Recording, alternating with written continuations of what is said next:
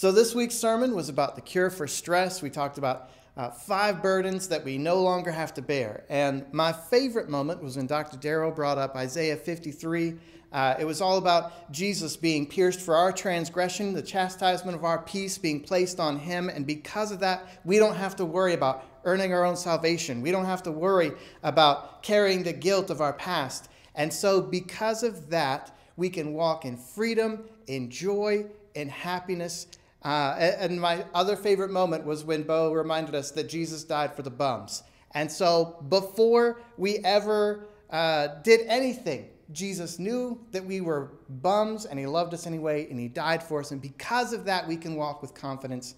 We can walk in freedom. And so I hope that encourages you today and have a great week.